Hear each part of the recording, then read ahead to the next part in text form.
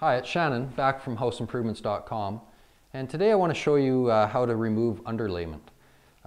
Some people might call it subfloor, but it's really there's usually a plywood or OSB subfloor on your flooring, and then an underlayment on top of that generally. And it's usually maybe a 1/4 inch thick or 5/16. So we're removing it in this case. It was underneath carpet. We're removing it because we want to put hardwood over top this area. Other places you'll find this type of product would be under vinyl flooring or linoleum, just like in the kitchen here. Most times vinyl flooring will not just lift off like this. This one must not have been glued real well. Most times you're going to be scraping and scraping, and it's just easier to actually remove this all in one piece. So you can do it whether there's vinyl over top of it or whether it's bare, just like what I'm sitting on here. This type of material is usually stapled and nailed, or it'll either be a combination of both or one or the other. This one's got a few tack nails. They must have laid it down, tacked it in place, and then somebody came along with a stapler and stapled it. So you got fasteners in there. We're gonna be cutting it into a little bit smaller pieces. You'll find it comes off a lot easier that way than trying to pry it all off when it's in a big sheet. When you try to pry it off without pre-cutting it, you end up breaking it into little wee pieces, where more often than not, if we at least cut it, it'll come up at least in a little bit bigger pieces and be a little less trouble. So to do that, what I've done is I've taken this circular saw and I've set the depth of the blade. Just basically laid it along an edge like that, set the depth of the blade just deep enough to get through the underlayment that we want to remove. It's all right if you score the subfloor underneath it just a little bit, but you want to avoid cutting into the subfloor very much at all. But if it just skims it a bit, a 1/16, that's not a big deal. So we're going to do some cuts. When we're doing that, we're obviously could be cutting through nails or staples, so we want to have some eye protection on. I'm also going to be wearing some earplugs just for the noise. So I'm going to cut it. Then I'm going to use a pry bar and a hammer to start peeling up the pieces. And as I go along, there's going to be some staples that pull right through the underlayment and don't come out of the subfloor. So I've got some pliers along with me just to pull those out as I go. So we're going to do a bit of an area here just so you get the idea of what we do. It's pretty basic, but sometimes seeing something done just helps you out. So I'm gonna get my safety gear on and make some cuts. So with my cuts, what I do, these materials are usually 4x8 sheets as well. I don't think I mentioned that. And most of the stapling generally is going to be around the perimeter.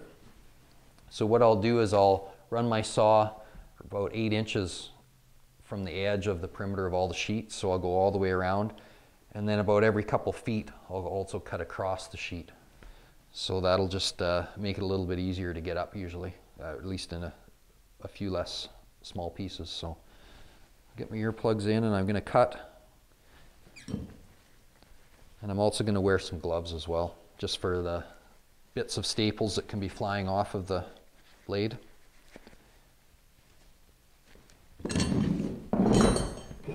So you can see this is just a small piece here. This is actually a 4x8 sheet. So I'll do my demonstration on this full sheet just so you can see.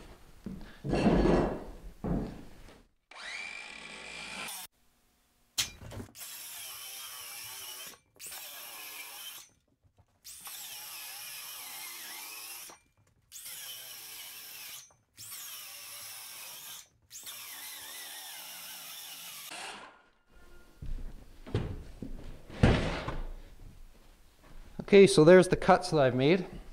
Another item you might want to have on is a dust mask as well when you're doing the cutting. This is basically, most of these materials are made out of compressed sawdust really, so it can be kind of fine dust. So I've got my cuts made. Right along here is the joint in the sheets, and these are my saw cuts. So I'll just start right on this corner. It's usually helpful if you can start at a doorway. It's just easier to get under the edge of the sheet to get going. So you just start your bar under there.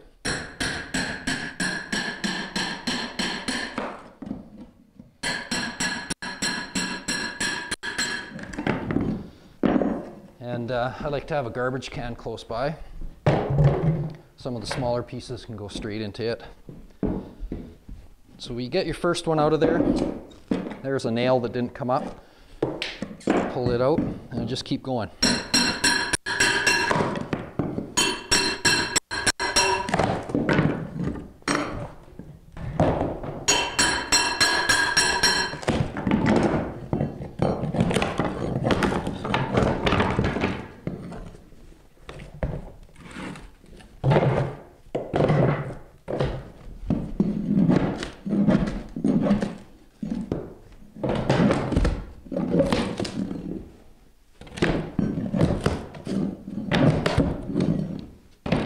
Bigger pieces I usually just stack into piles just because they clog up the garbage pail right away. So you can see as we've gone along, I'm not sure, maybe you can't see them. You can see that there's the odd staple, nail, whatever, that's still left behind. So I just go along with the pliers and pull that out right now while I can see them. When I sweep up and clean up, you'll generally come across the odd one that you missed. But if you get the majority of them out now while you're already down here, it just makes it a little easier on you. So you go along and just kind of pull those out as you go. So you can see that making the cuts definitely helps in getting a little bit bigger pieces. Otherwise you're trying to pry up a whole sheet that's nailed down, and it usually just breaks into real small pieces. So I'll just go along here, peel a couple more out. You can see now that I've got it started, I'm not even using the hammer for the most part.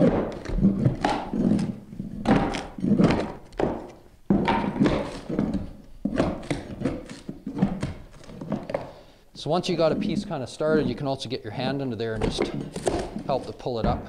That'll also help the pieces to be a little bigger.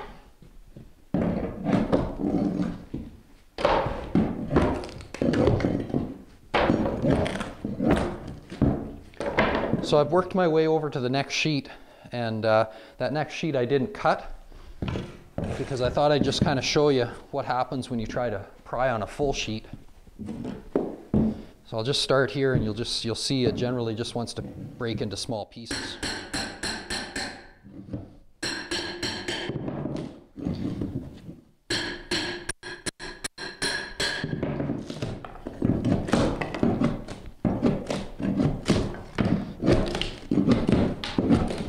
See how that wouldn't be a lot of fun. If you can get it up into even pieces like this as opposed to stuff like that, it's just going to go a lot quicker, a lot less mess. So basically that's how I would remove underlayment. And like I said, if you had vinyl flooring, you could do the exact same thing. Just set the saw, cut right through the vinyl. You could try to peel the vinyl off if it comes off as easy as the stuff we've seen here, but generally it won't come off that quick and easy. So I just cut right through it. I can use, you know, if you're around some cabinets, because this usually was put down before any cabinets were in the way. So if you're leaving the cabinets in place, you could use a reciprocating saw, cut around the front edge of the kick of the cabinets and that sort of thing. They also have those little orbital saws now. Kind of oscillating. They would work, I think, all right for that too. So it would cut it free so that you could remove all that from the main part of the room and relay whatever you're going to put down. So this is a nice short video. Don't forget your safety gear. It's pretty important here because you're dealing with a lot of staples and dust and that sort of thing. Yeah, and your ear protection. So anyways, you can check out this video, obviously you watched on YouTube. You can subscribe to our channel or just go there and watch any of the videos we already have posted as well. You can check us out on houseimprovements.com. There you can find articles. You can also find our forum at the website where you can ask any questions or look around. Maybe somebody's already asked those questions and the answers are there for you. Thank you for watching.